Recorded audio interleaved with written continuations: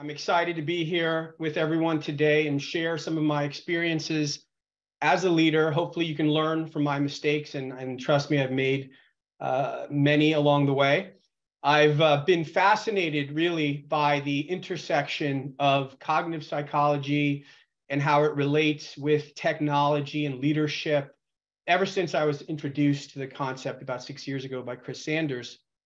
And I try to incorporate many of those principles and understanding of different cognitive biases into my work and how I lead teams.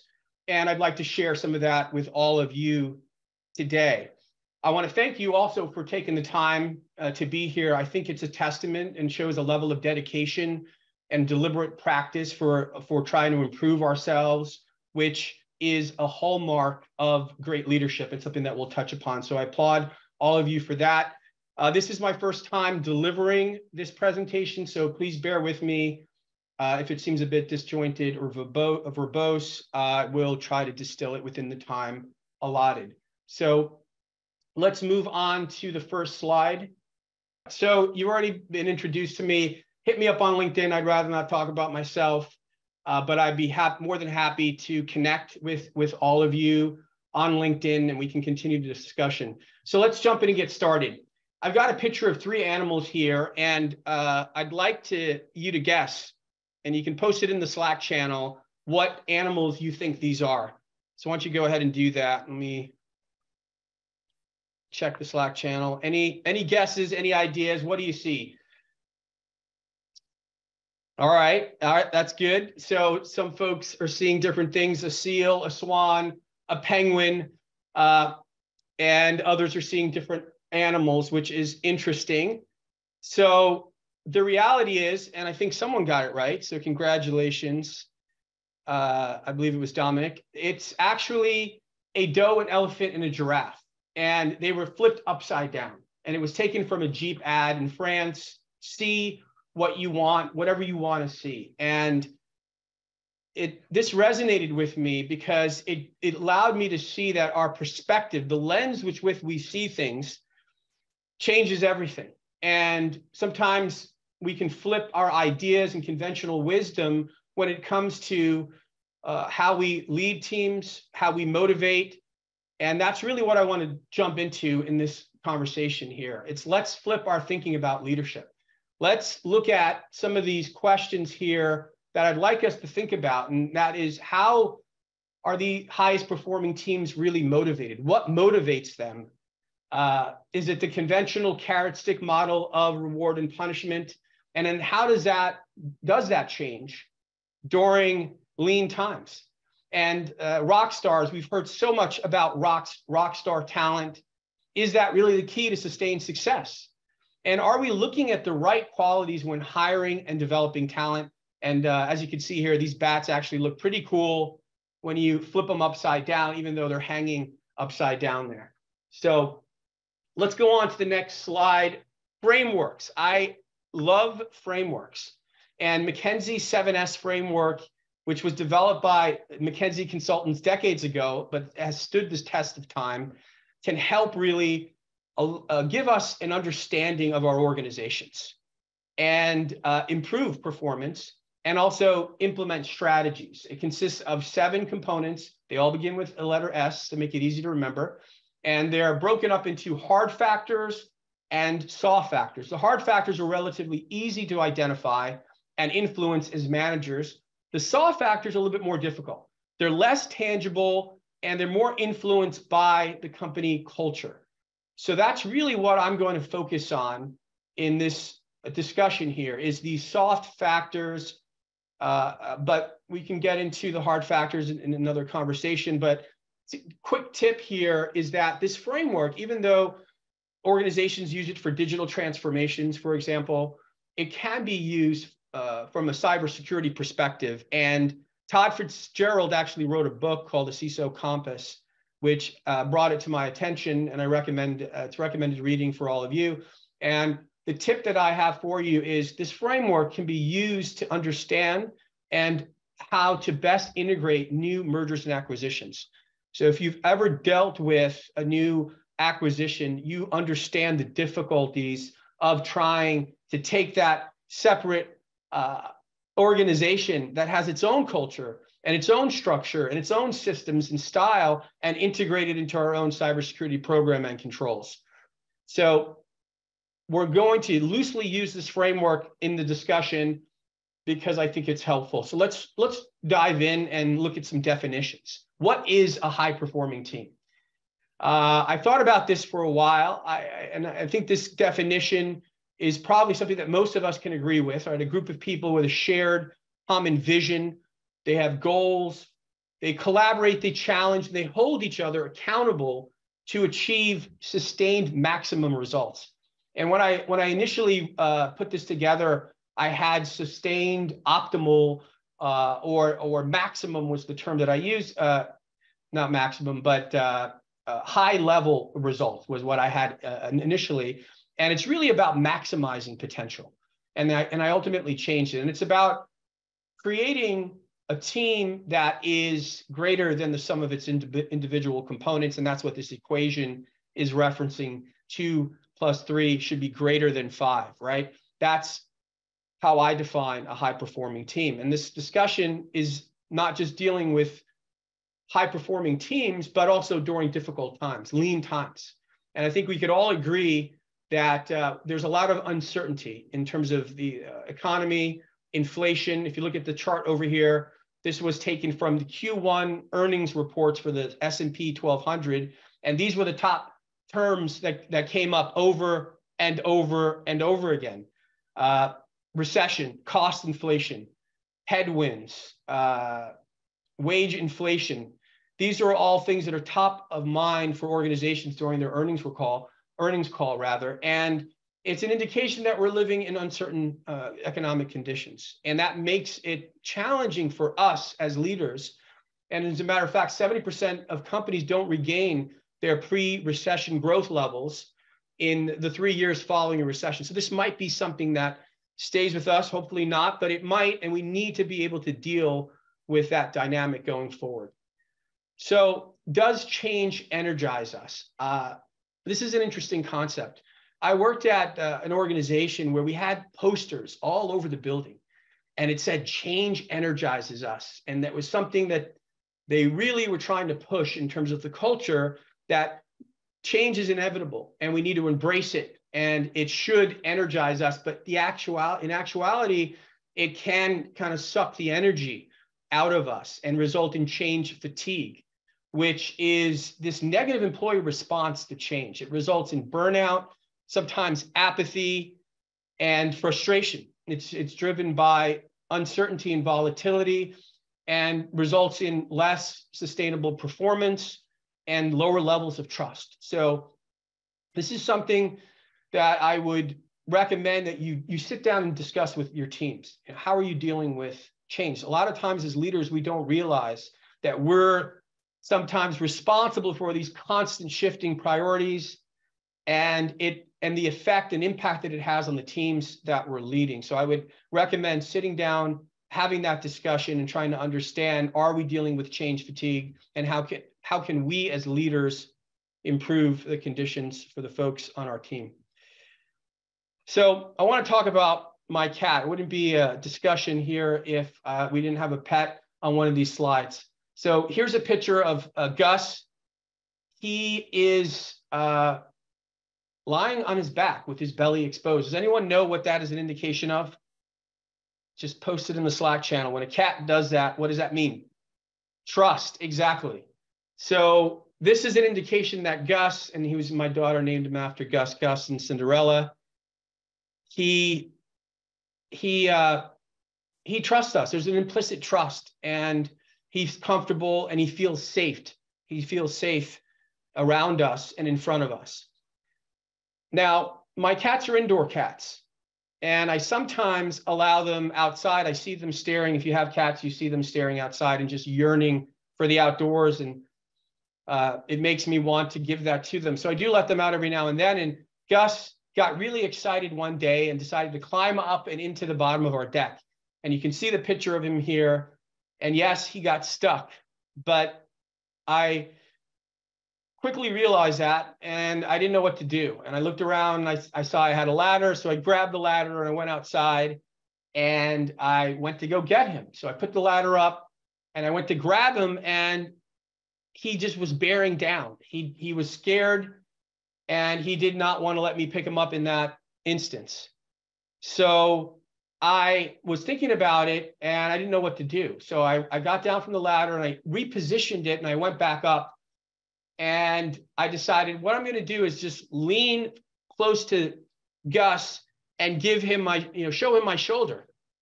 And I did that, and I waited a few minutes, and finally one paw, and then the second paw, and then he went on top of my shoulder, and I was able to bring him down. And it really gave me some insight in that moment. And sometimes life throws metaphors at us that gives us insight. And that's what I saw here, was that we might have individuals and teams that traditionally feel safe and trusted, but during uncertainty, times of uncertainty and fear require extra patience and understanding and creativity. And that was something that I learned in this instance that I wanted to share with you. So what is the cost of bad leadership? I think many of us are familiar.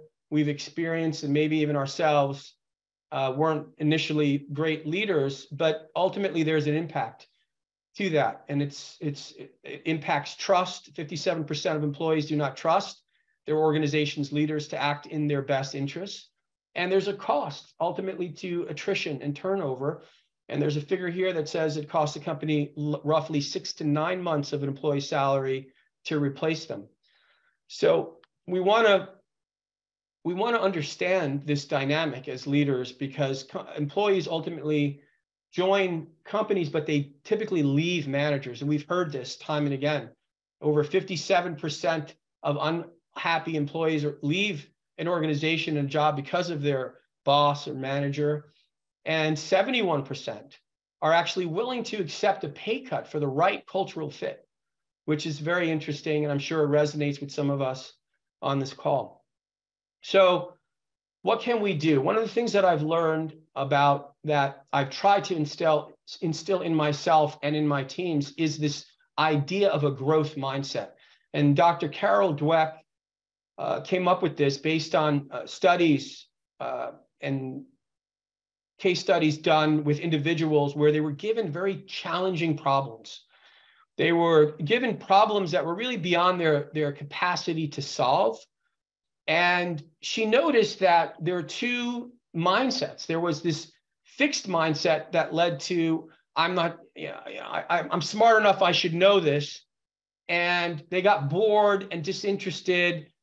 And there was another group of individuals, and intelligence levels were the same amongst all of them. So it wasn't an intelligence thing, it was the mindset. There were others that when they saw these difficult problems, they perked up and they got excited and they wanted to learn more, and they embraced the challenge, and they had this growth mindset, and it allowed them to persist in the face of setbacks, to see an effort as a path to mastery, and ultimately to want to learn from feedback and find inspiration in the success of others. So that is something that we as leaders should try to instill in ourselves, and then also the teams that we lead. So there is this concept that called the Pygmalion effect that I've always kept top of mind, because it indicates that performance can be positively or negatively influenced by the expectations of others. And what they did was they told a teacher in a classroom that these are your gifted students. And the teacher essentially went on to treat them as if they were gifted. Now, the catch is they weren't. They just randomly selected these students and told the teacher that they were gifted. And ultimately what happened was these students ended up being the highest performers because the teacher treated them as if they were gifted, and they in turn saw themselves in a different light, and it allowed them to excel and become better and perform better than they thought they could. And that's something that's always resonated with me, and something that I want to remind myself and all of you is that we need to uplift the expectations that we have for our teams and not necessarily look at conventional wisdom and talent and how talent should be developed. And that's something we're going to get into. So let's see potential in the people that we lead, right? This is really important. If when we treat people merely as they are, they will remain that way. And when we treat them how they could be, they will become what they could be. And a great example of that is this individual here who was drafted 199th overall in the 2000 NFL draft. He was skinny. He was slow. He didn't have that traditional talent that quarterbacks had. And ultimately, 198 picks gave up on him. And he wasn't even the starting quarterback for the vast majority of the year at the University of Michigan. And the reason why is because they had another quarterback, I believe his name was Drew Henson, and he had traditional talent. He had a strong arm. He was big. He was fast. He actually was a great athlete. He played baseball, where to the point where he was probably going to get drafted to play baseball. So the coach was kind of in a pickle and didn't know what to do. He had this traditionally talented quarterback that had all the signs of being a great quarterback. And then he had this skinny, slow quarterback, but he had all these intangibles, and his name was Tom Brady. And ultimately, he was not drafted high because these teams in the NFL figured if his own coach didn't believe in him, why should we? So I want to emphasize the fact that we need to see potential in people and look for the different qualities that are not traditional talent markers. And that's the tip that we have here at the bottom is really look for folks that care about what they're doing, that have a pride in whatever they're doing, and not necessarily come into the job with passion, but create that passion themselves and invest in them. And even if they don't display these typical signs of potential, like raw intelligence and communication skills and things that we typically are the markers for success. So something else that I came across that I wanted to share with all of you today was there was a journalist who wanted to do some research on the teams, the greatest teams in the history of sports, and what was it that made them successful. And it initially started off as an article, but became a book because there was so much research that went into it. And his name was Sam Walker, and he was able to distill it down to about 16 teams. And these 16 teams had sustained success. They were dynasties. They just didn't win a championship once or a few championships. They had sustained success. And what made them great? And I want you to try to guess what made them great. Was it the great coach, perhaps? Was the owner fantastic? Did they have a general manager that was like Billy Beane from Moneyball, just metrics and on top of everything? Was it rock star talent or an unlimited budget or a great fan base? Like what was it that made them great? And ultimately, what Sam Walker found out was they had all exceptional captains. Now, what's interesting about this, if you look at the list of these captains, they don't stand out as being great players necessarily with great talent. Like, for example, you've got various, and this was across various sports and countries. It wasn't limited to the US or certain sports. It was football. It was baseball with the New York Yankees. It was rugby with the New Zealand All Blacks, basketball, handball in France. And Sam Walker found that there was the consistent thread amongst all these great teams was they had an exceptional captain. But the captain wasn't necessarily the most talented player on these teams. So what talents do you think they had? Take some guesses. Here they are. So they all had these qualities in common. And I recommend the book. It's called The Captain Class by Sam Walker. It started off as a sports book, but has been embraced by the business community as insightful for leadership. And I recommend it for all of you. But these were essentially the qualities that,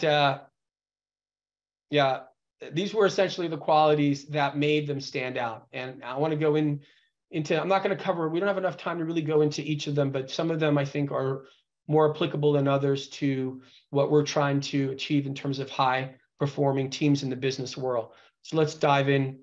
Tenacity and focus. These individuals, these captains, they rarely were the most talented, but they had this tireless commitment to perform at their highest potential. And that involved conditioning and preparation. And there's this concept called social loafing. I don't know if you're familiar with it. It's a phenomenon where people tend to exert less effort to achieve a goal when they're working in a group as opposed to working alone. And the antidote to social loafing is when there's one person in that group that's giving 100%. And these captains did that. They gave 100%, and that rubbed off on the rest of the team and elevated everyone. So tenacity and focus was one of the key traits. The other one was that they led from the back. They shunned attention.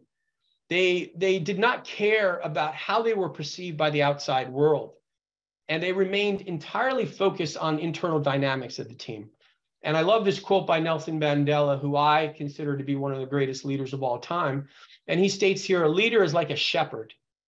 They stay behind the flock, letting the most nimble go out ahead, whereupon the others follow, not realizing that all along they are being directed from behind.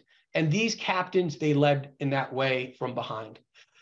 Another trait that I want to talk about, well, let me give an example of Carla Overbeck before we go to the next trait. She was the captain of the U.S. women's soccer team. And here's a quote from her where she says, "I never cared about getting my name in the paper. As long as the team won, I was happy. I didn't care about TV shows.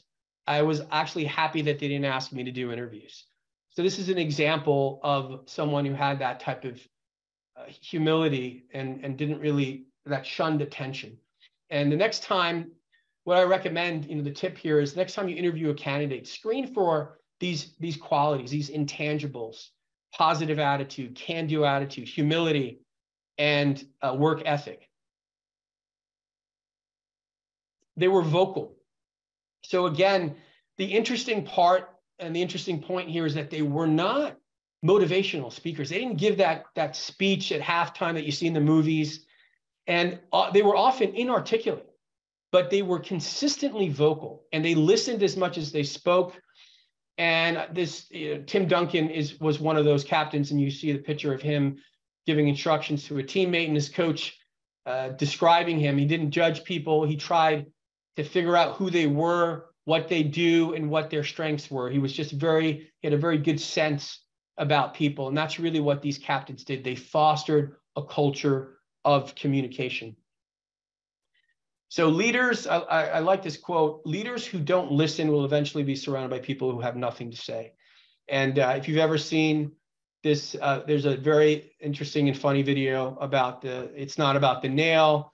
I recommend you Google it. I don't have time to go into it, but essentially when the tip here is when seeking your team's feedback, don't give your opinion first.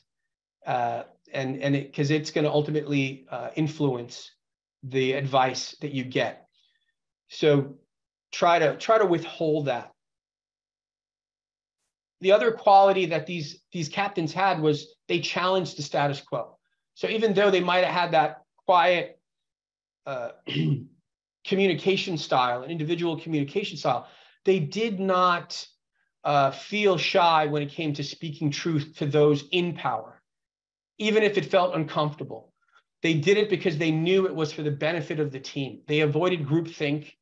And to me, it reminded me of a book called Radical Candor that I also recommend by Kim Scott, where she talks about the qualities of the most effective leaders and managers is that they care personally and challenge directly. And the thing that I always try to remember is that the absence of conflict isn't always harmony. It's often apathy, and that we want to focus on attacking the problem and not the individual people. So one of the tips that I try to remember for myself here is to encourage debate, not just encourage debate on my team, but reward it. Let them know that that it's not only okay to push back, but they should, in order to avoid path dependency. And that's when we're on a path and we think that we should stay on it because this is the path that we've always been on. But these leaders, these captains, they challenge that, and that's something that we should emphasize with our teams. One thing I wanted to also mention was that high-performing teams have a diversity of culture, and I think some folks brought that up in the Slack channel, and it's spot on. And when it comes to culture, we're talking about diversity of thought, backgrounds, experience. And I want to prove this to you with an example. So I had given a talk several years ago about inattentional blindness, and I gave this example where you had to count the number of F's in the sentence. I don't know if you've seen this before, but go ahead, try to count the number of F's. Most people don't get them all. They miss some, right? Ultimately, there's 13 total, and most folks will count about 11 because of the F's in the word of. It's not a hard F sound. It sounds more like a V. So the cognitive shortcut that we use during scanning of words will miss these F's. So I had someone on the team that I hired who was high functioning autistic, and he was super sharp, very smart individual. And I asked him to count the number of F's in this example, and he got it right every time. He was spot on. And when I told him that most people miss some of the F's, he's like, really? He could not fathom how anyone can get it wrong, because to him, he was always doing a character by character scan. And it made me realize that neurodivergent employees have and bring a sense of depth and creativeness to our teams, and that allows them to perform at a high level. And not only that, the animals that I showed you at the beginning, I actually showed my wife the same animals, and I asked her, what are they? And these were the animals upside down. And she saw them right side up, which is interesting because she's dyslexic and she's also an artist. So I don't know if it was a right brain versus left brain thing or the fact that she was dyslexic, but she was able to see the animals even though they were upside down, the actual real animals. So that really proves to me that diversity and neurodiversity is so important for high-performing teams. The other thing that I came across that I've been trying to implement in the teams that I lead that I think might be helpful is this self-determination theory. And that was created by Ryan and Desi, and Daniel Pink in his book Drive really goes in depth on this concept of what motivates individuals and humans. And that's really they strive for growth and internal sources of motivation. And that allows them to achieve this through three main components. And what Daniel Pink found, and something that I've been able to also see in my own teams, is that if you can give your employees and the teams that you lead these three things, autonomy, mastery, and purpose, even they will function at a high level, and they will stay with the organization, even if they're not making the most money, because they're not really driven by these external sources of motivation. They want a sense of autonomy, mastery, and purpose. And I want to go in over each of these in a little bit more detail. So autonomy, very important. Individual contributors or managers, they need a sense of autonomy in how they perform their work. And the best leaders give it to them, right? People want to feel in control, not control. So the tip here is resist the urge to jump in and save the day. I know a lot of leaders and managers, they're sharp, they're intelligent people, they have a lot of experience, and they want to be helpful, but sometimes you're not really letting that growth set in through failure sometimes for the individuals on your team. So let them know and feel that with failure comes growth, and give them that space to achieve it. Part of autonomy is not drowning out the voice of the folks on your team. And this is something that I learned from Liz Wiseman's book, Multipliers. And she was actually an Oracle executive that wrote this book. And she emphasizes the need to ensure that our voice as leaders is not diminishing the voice of our teams. And there's a quiz that you can take that I recommend. It's called the Accidental Diminisher. And I'm not ashamed to say that I scored as an accidental diminisher. And I'm sure some of us will as well, because we don't realize it. We want to be helpful. We want to jump in and help. And we need to realize that sometimes our voice drowns out the voice of our teams. And I always think of Nelson Mandela when he was asked, what made you a great leader? And he said, my father. And they said, well, what was it about your dad that made him a great leader? And he said, well, my dad was a tribal leader in South Africa, and they used to sit in a circle. So there wasn't this hierarchical structure. Everybody was basically at the same level. And the other thing he noticed was his father always spoke last. He wanted to hear everyone else's opinion, and then he spoke last. So during your next call, the tip here is speak last. If you need to say anything, just ask questions to understand the team's perspective, but don't jump in with your own, because ultimately it's going to influence theirs, and that will diminish their voice and their ability to provide value to the team. The other thing that individuals need is a mastery. They need to be working towards a sense of mastering the area that they're functioning in, and we need to give them that. They want to work towards competence in their field. And one of the things that I highly recommend is training that leads to certification. SANS, for example, it's a cost-effective way of really retaining top talent and giving them the sense of mastery, that they're working towards mastering the area that they're working within. And what I would recommend that you do is put together an assessment of your team's level of mastery, and then ask them to provide their own, and try to look at the delta. You'd be surprised at the results. Sometimes it's not the same. So you might say, well, my team is already competent, right? They're already functioning at a high level. And the counter to that would be this concept of the illusion of explanatory depth, right? People tend to overestimate their knowledge, and that the Dunning-Kruger effect is another example of that, where they overestimate their knowledge of particular concepts. And then when you ask them to explain it, they can't. And the example here is these bikes that were drawn from memory. And as you can see, there were folks who really didn't understand how a bike operates if you're drawing them that way. So the recommendation here is try to yourself explain a concept to someone that you think you know, and you will find that the illusion of explanatory depth is in fact real. Touching on that in a little bit more depth. So leaders of high-performing teams not only encourage this level of mastery, but they facilitate it, right? And there's different levels.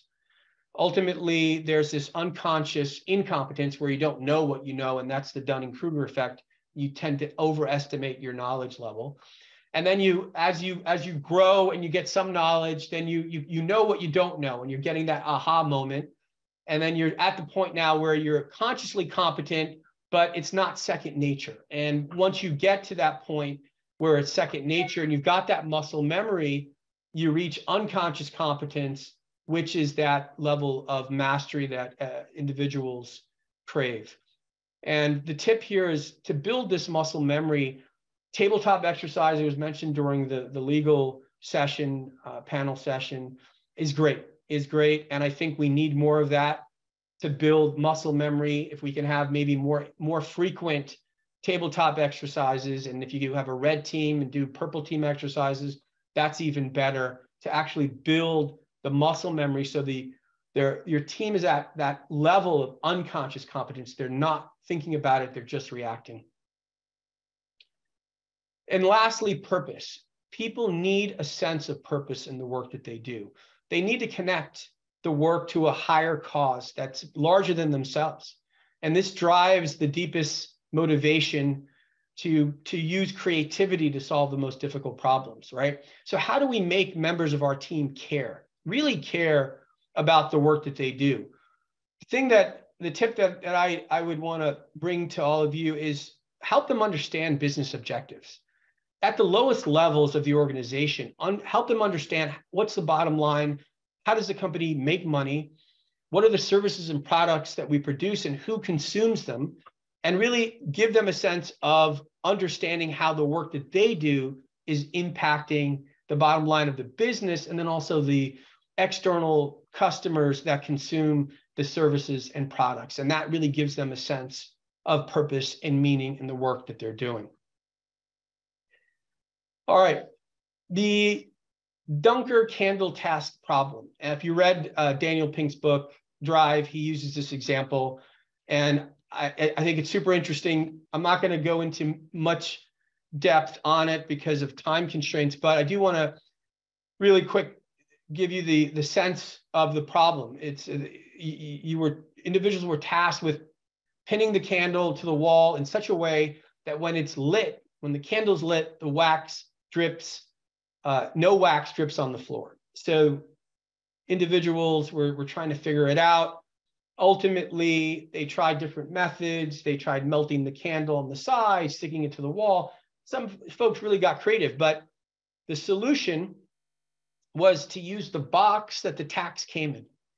And what was interesting is folks had difficulty with that because when they saw the tacks inside the box, this concept of functional fixedness set in, which is a cognitive bias that limits a person's ability to use an object in more ways than it was traditionally used. So they saw the box as a receptacle or a container for the tacks as opposed to something that can be used to solve the problem. And the interesting part was that when there was a monetary reward for solving the problem, it took folks longer to solve this.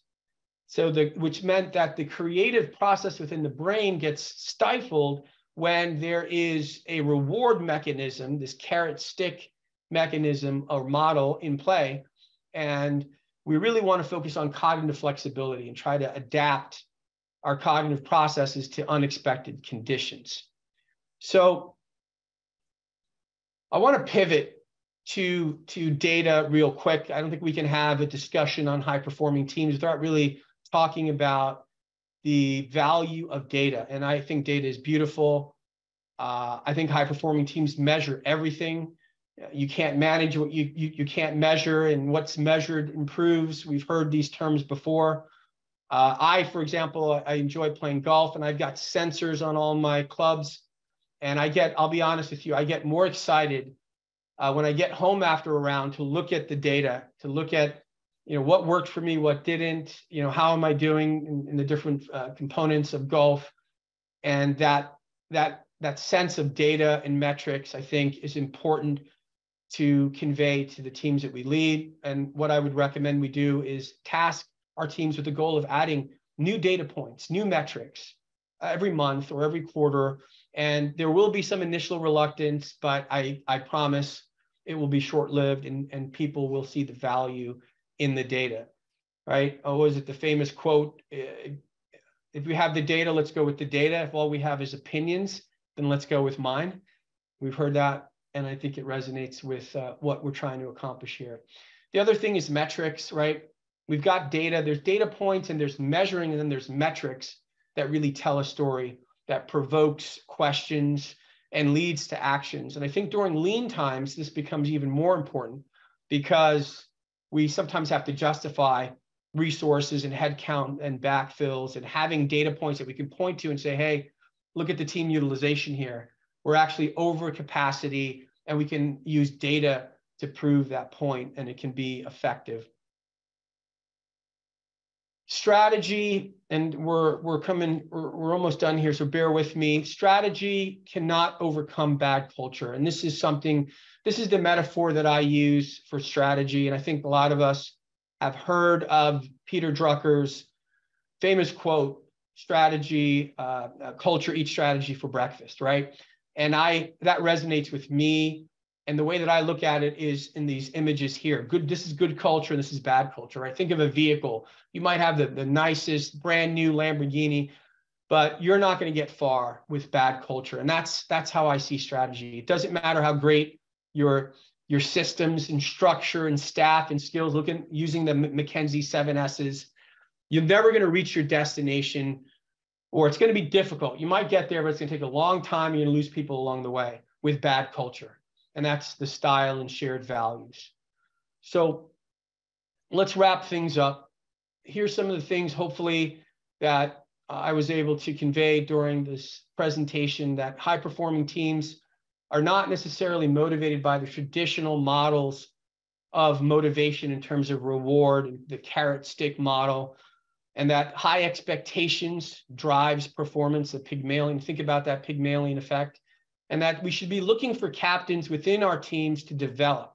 And the thing about captains is that it's not necessarily, these could be middle managers within the team. This could be team leads within an individual team. It's not necessarily the highest levels of the organization. So I want us to really focus on trying to develop, encourage, and ultimately believe in folks that have those values, those intangibles that were mentioned in the captain class. And then frameworks, the importance of the McKinsey 7S framework and how it can be applied to cybersecurity. And then rock stars are great, but they're in short supply. So we should try to be the leader that takes and turns B players into A players, right? And that we should be focusing on hiring people that have these intangibles, can-do attitudes. They're humble, they're hungry, and they have pride in whatever they do. And that with diversity comes creativity and new insights. Neurodiversity strengthens teams. And see meaning and potential in the seemingly mundane and average, and pursue leadership and develop leadership within us for the right reasons, right? There's this quote from Sam Walker in the book on the captain class. One of the great paradoxes of management is that the people who pursue leadership positions most ardently sometimes are often the wrong people for the job. They're motivated by the prestige the role conveys rather than a desire to promote the goals and values of the organization. And I literally interviewed someone once who was a team lead and wanted to go into management. I said, what is it about management that appeals to you? And he looked me in the eyes and he said, I like the power.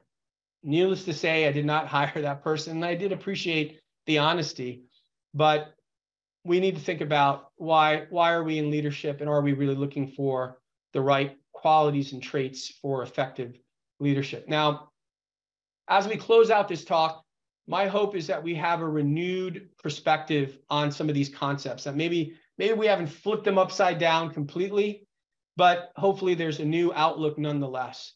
And I have one last ask of you, and that is to look at these partially covered letters and tell me what do you think they say? Post it in the Slack. All right, we've got some answers here, jumping to conclusions.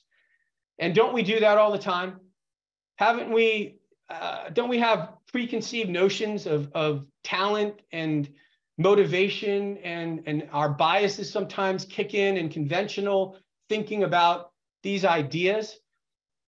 The reality is, oh, I can't move that. So I was going to move the green box. These are random characters that don't say jumping to conclusions. You can look it up online, but ultimately, they're just random characters. And just as you hopefully saw meaning, you gave meaning to them, my hope is that you will find meaning and potential in the seemingly average and mundane, and that you will look at your teams and not just see the potential, but develop it. And that you'll take those B players and make them A players, and that will appreciate the diversity of thought, culture, and even neurology can provide that depth, insight, and creativity to all of us. And that ultimately, caring and believing in people and giving them a path to mastery and purpose is not only powerful, but something that we desperately need during these difficult times. Thank you.